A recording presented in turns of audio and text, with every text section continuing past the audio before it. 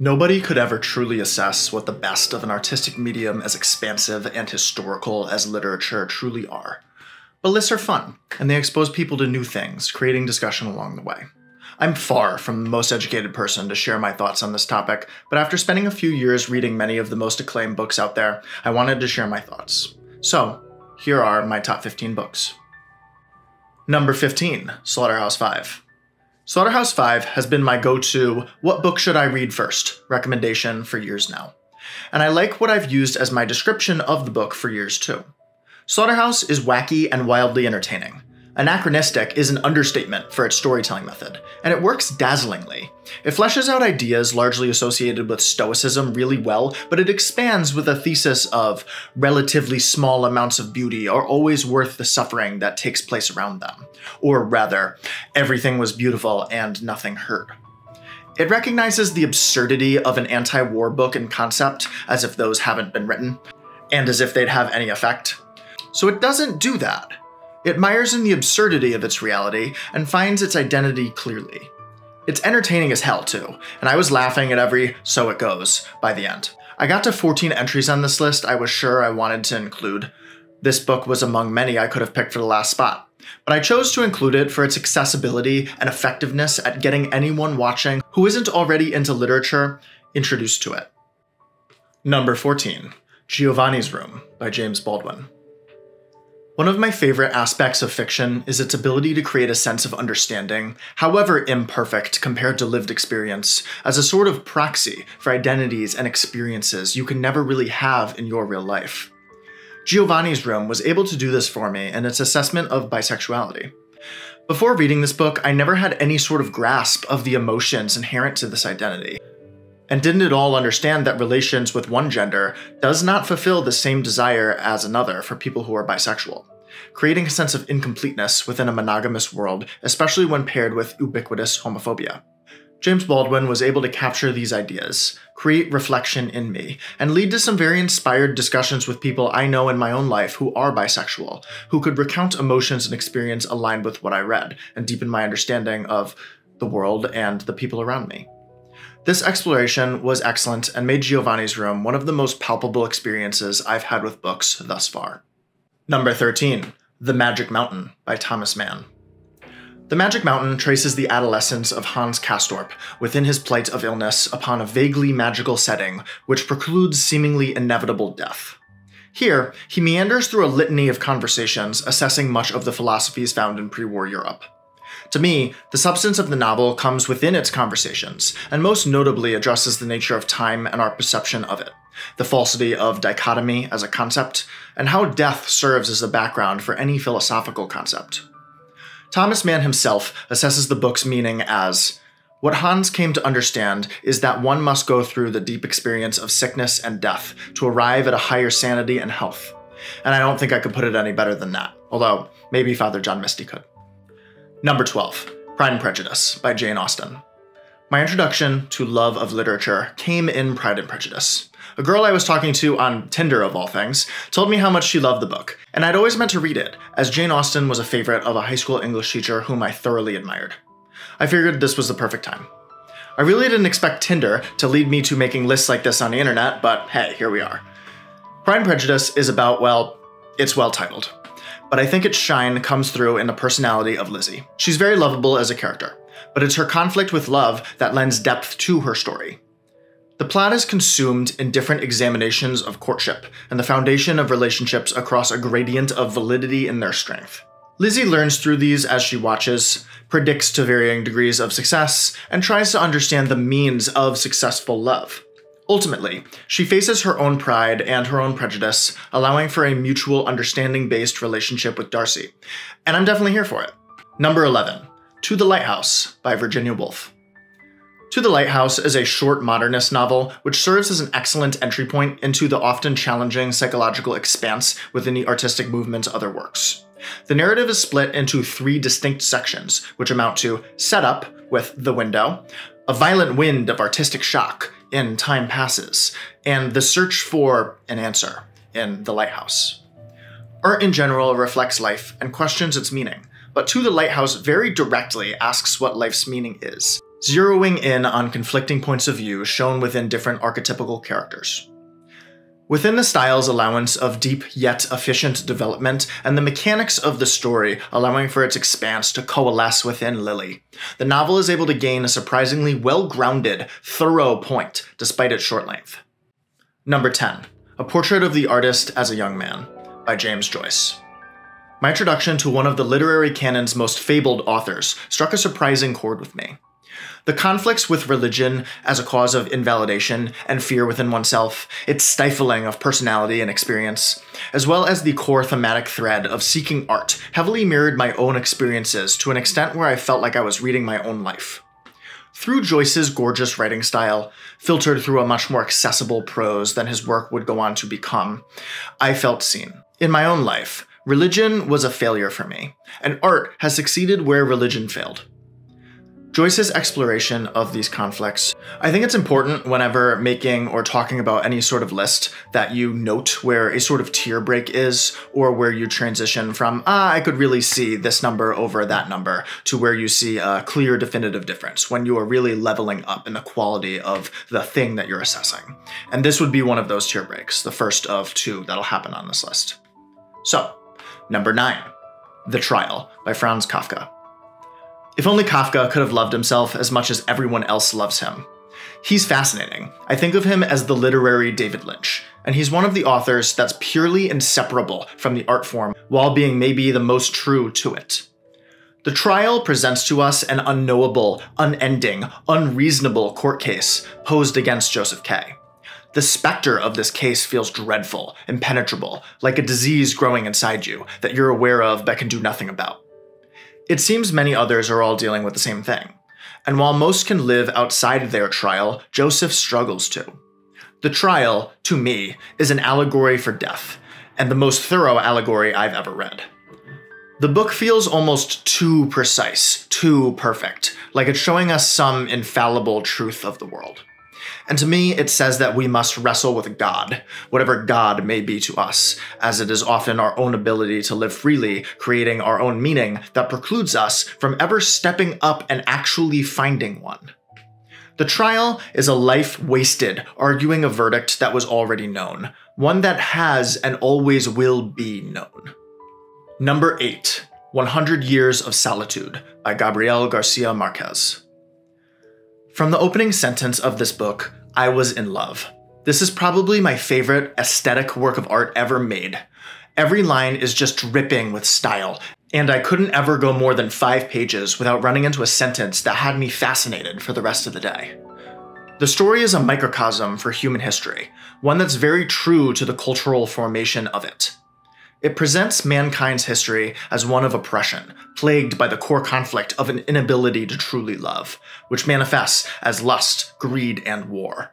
The book is so passionate, so beautiful, so focused on the relationships within people sharing themselves against the backdrop of a hellish social landscape, but nobody ever feels honest, genuine connection. The book carries a mantle of emptiness across interactions among characters, and a deep sense of longing within each as the historical timeline sprints them to their death before answers can ever be reached. The novel ends on an ambiguous tone, but I choose to read it optimistically. I don't think the validation of an answer to find the ability to love is thoroughly aligned, and if it were, it would likely end up much higher on my list. I'm tempted to put it higher anyways. I have much more personal affection for it than the next couple spots, but I want to stay consistent with my values of really zeroing in on how thoughts, ideas, emotions are tangibly explored towards some sort of ends. Number 7, War and Peace by Leo Tolstoy. Maybe the most celebrated novel in literature is worth its extensive reading time. The story shines in Tolstoy's beautiful prose and intricate character workings across probably the most expansive cast on this list. There is peace within war, and there is war within peace. The sky stands above each as the view people take to search for meaning in their lives. These two seemingly opposite conflicts are best expressed within the two most central characters of the novel. And had their relationship and coalescence of these themes been closer, I would likely put this book even higher. Its blurred lines of fiction and history serve towards its point, as Tolstoy argues for his perspective on the flow of time, that the world is dictated in the hearts of men in an aggregate sense of spiritual longing and pursuit in fulfillment, rather than the actions of great men in historical events. It's a fascinating read, and I wish I could do it justice in such a short space. Number 6, Crime and Punishment by Fyodor Dostoevsky. The word subjective is a constant in discussions of art and anything derivative of it, morality included. This presents a problem, logically. If God is dead, if there is no objective meaning or morality to the world, then the logical conclusion is that we can do whatever we want, consequences to others be damned. However, Dostoevsky didn't believe this. And typical to his relationship with writing, he sets out to create a psychological evaluation of a character confronting these conflicts, but without any biases or holes to invalidate the point. Enter Raskolnikov, the OG Sigma male. Raskolnikov features as the heart and soul, but also the skin, eyes, and everything in between for this book. The more main character connected focus is why I prefer it to the prior entry. But it's in the questioning, and even more the answers, which Raskolnikov delivers, that makes this story so timelessly valuable. Raskolnikov's story argues that although there isn't objective morality in our world, prototypically Christian virtue is good and just. There is a shared sense of love that exists among all people, which we inherently alienate ourselves from as we hurt and kill. Dostoevsky outlines the arguments for guilt and conscience within a larger portrait of the failings of Raskolnikov's essentially Übermensch philosophy. Raskolnikov is not above others and able to kill with impunity. Nobody is. This book really is more so crime and punishment, because that is its core focus. I mentioned there would be a second tier break on this list, where the quality really ramps up between entries, and this is that second tier break. It's funny because the next entry is also going to be a Dostoevsky work, and I feel very strongly that this is his strongest work. I think there is a significant difference in quality between this and the previous entry. So, here we are. The top 5. Number 5, The Brothers Karamazov by Fyodor Dostoevsky. The Brothers Karamazov serves as Dostoevsky's magnum opus, the coalescence of the ideas posited in his other masterworks. I like to think of the novel as a sort of atheistic Bible, which sounds counterintuitive because Dostoevsky was explicitly Christian. But the book itself isn't using, well, because God said so, as its argument. No. It seeks the truth and the inner peace Christianity seems to so easily lend to its believers, but through actual, tangible argument. The story makes a sort of contrapositive argument for God, whatever God may be it an omnipotent entity, the shared love of humanity, whatever, through its central characters. Be they the id, ego, superego, or a reflection of Dostoevsky's compartmentalization of himself. They reflect immutable archetypes of humanity and core conflicts inherent within it. The crux comes in the logical argument made in Ivan. Ivan is positioned as a genius, and his logic is foolproof throughout the book. He's never really incorrect. His central point of how can there be a good God if innocent children suffer and die is a brutal and difficult one. But the logic of Ivan is shown to clearly trace towards the horrible ends the book leads to, be it directly or not. And if we do not want such an inevitable outcome, then we follow Alyosha instead. Alyosha's character isn't as clearly defined, and I think borrows from the logic of Ivan a little too much. But through his intersections with his brothers, he's able to generate the final scene, giving a powerful answer in Ivan's premise, and giving the story its ultimate meaning. What's funny is the book was actually meant to be the first in a series that Dostoevsky didn't live to write.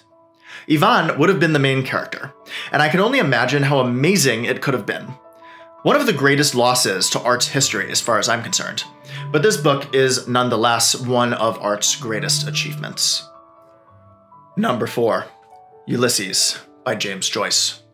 Assessing Ulysses, especially as a normal person like me, not an academic or a genius, is a fool's errand.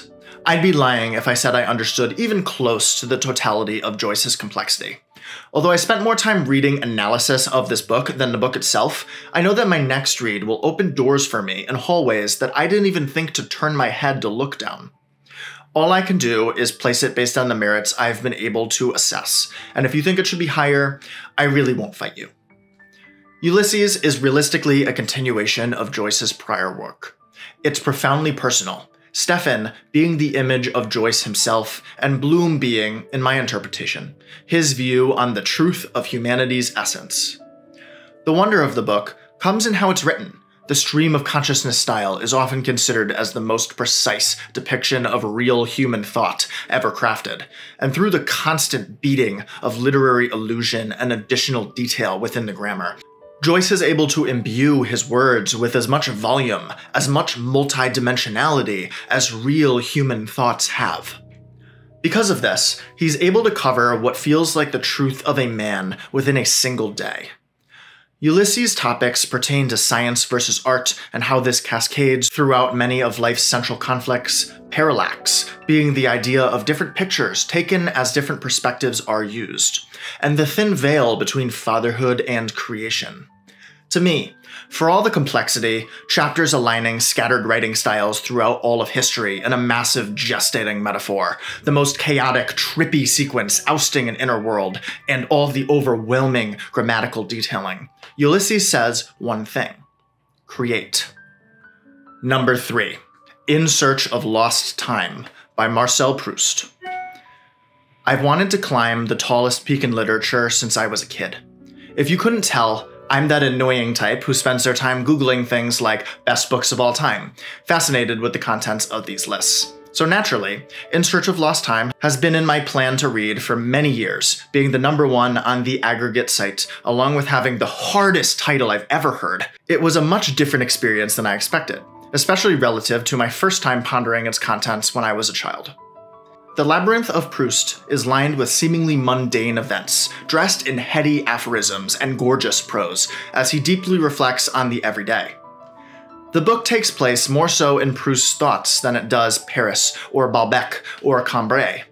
It feels more like a companion with your own inner monologue rather than a deliberate, contained narrative. In the 6 months I spent immersed in Proust's world, I felt his thoughts mixing with my own. And as much as I'd struggle to recall the minutiae of every absurdly long, ironically lined salon conversation, the flavor of the book's marinade is baked within me. For such a Byzantine, colossal expose on everything you could possibly imagine, In Search of Lost Time is strangely well organized. We immediately watch the sublime beauty of a young boy finding peace in his mother, folded over a man reflecting on how this broke her freedom. And that's ultimately a microcosm for the whole story. We follow Marcel cascade through childhood naivete, watching a blurred, ugly love story. An expedition to a magical place, standing in as the transition through childlike wonder and adolescent excitement of a new experience. And very quickly, we reach the stagnancy, the longing in adulthood. Marcel questions social success, romantic love, and finally, artistic inspiration as the paths to life's meaning. Eventually, in his twilight years, he understands the last path's ability to merge the whole, to fold the fabric of his life over, recreating the sublimity of his mother's kisses as he finds lost time in art, just as the Madeleine had. The inexplicable moments of beautiful clarity, the connection of oneself to oneself across time, are the only viable weapons we have, spiritual weapons, to fight the intangible, unknowable antagonists of life. Time, boredom, erosion of love, the longing for an incoherent sense of more, and death. Marcel found his purpose in his remembrance of things past as he connects them together for us and creates the book for himself as his own answer. But hopefully Marcel's pages in the fabric of life can fold over upon us as well, as we all join him to endlessly search for our life and what it means in time. Up to this point, I've predominantly been talking about well-established, older, literary classics. But for the top 2, I have Some more unique choices, which I'm really happy with, because they are honestly the two books that I feel most passionate about, have the most affection for, and I think are the best that I've read. So I'm excited to share them with you. Number 2, The Birthgrave Trilogy by Tanith Lee. Our unnamed protagonist wakes up in a volcano with no memories. She is spoken to by the antagonist, an amorphous entity named Karakaz, who consistently urges her to kill herself, her hand being the only one in the world strong enough to kill her. The only knowledge Karakaz offers is that she's the last member of a race of, effectively, gods. She doesn't know why the rest of her race has died out, or why she is here.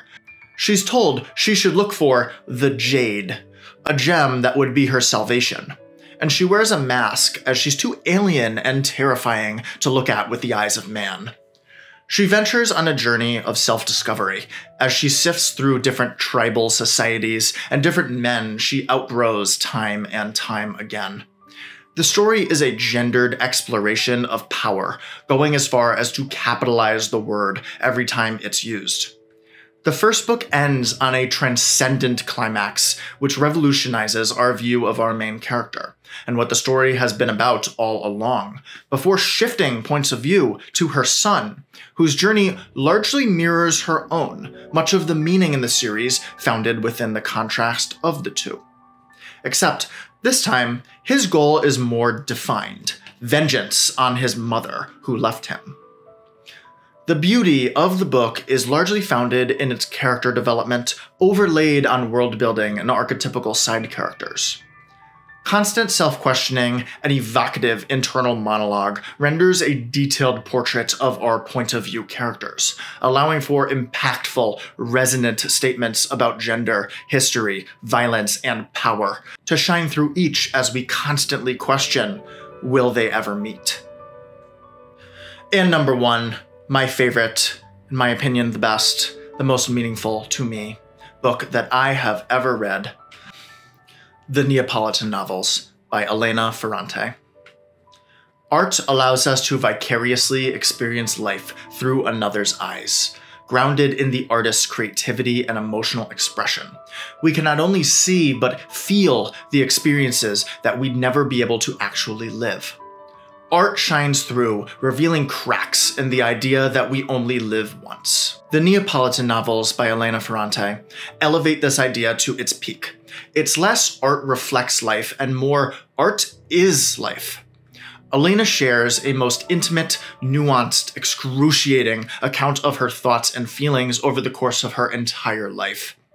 The mother-daughter relationship, the precarious balance of love and competition found within women's best friends, and the pervasive patriarchal influence across different dimensions of experiences and relationships are some of the concepts I felt myself to better understand, having come to know Elena. On the surface, this story is a heart-wrenching, beautiful autobiography, but in truth, it's much more. This is a Proustian novel, and employs the same folding over on itself tactic I discussed with Proust himself. However, Elena is much more focused. Elena exists in multiple dimensions. The first, Elena Greco, the character named for her classical pursuits, learning the past to better understand the future, as the novel itself is doing, exists on the linear narrative, but also as the detached, old writer within the book itself. There is also Elena Ferrante, Ferrante being a pseudonym meaning old and gray, the name contrast immediately shaping our Proustian dynamic. The folding over time. The interplay among these different forms adds layers to the meaning of the lines we read. Elena writes to catalog her life, reshaping Naples in her own feminine image to her millions of readers, affecting art over reality, exposing its patriarchal, violent realities and bending them. But most importantly, we draw on Elena's self-ordained goal of becoming, as she puts it, and Leela's revelation that she can see the outlines between things. These outlines, in truth, are the gaps of understanding that exist within others, as we each have our own shape, our own distinct identity, inherently alienating of others. The last thing Leela tells Elena is although she can protect herself, she can't protect herself from her. The outlines between them have been erased, and we see this over the course of the book. Elena defines herself by means of Leela. Through writing the books, she achieves her goal of becoming, as she simultaneously recognizes the validity of her relationship with Leela, but is able to create her own outline. She connects all of the Elenas as they exist across time and across the border of fiction and reality, forging her own shape, and she becomes Elena. This book is one of my favorite pieces of fiction, but it's one which feels less like fiction and more like a friend. And that's my list. Those are my top 15 books. I'm really excited to get through more. I'm really excited to do another version of this list in the future. I'm confident that many of these are always going to stay on my list, especially the top 5. I cannot imagine that they will ever fall out of the top 15, as much as I'm aware that literature is expansive and I've really just dipped my toes in it so far.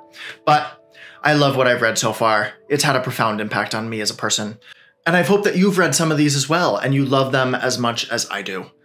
Please, comment down below what your favorite books on my list are, some books that mean the most to you, or what you think of my list overall. And thank you so much for watching. It means a lot. I'm really happy to be able to share myself and my passions with all of you. And if you haven't yet, like the video, subscribe, keep up with the channel for more content. Thank you so much.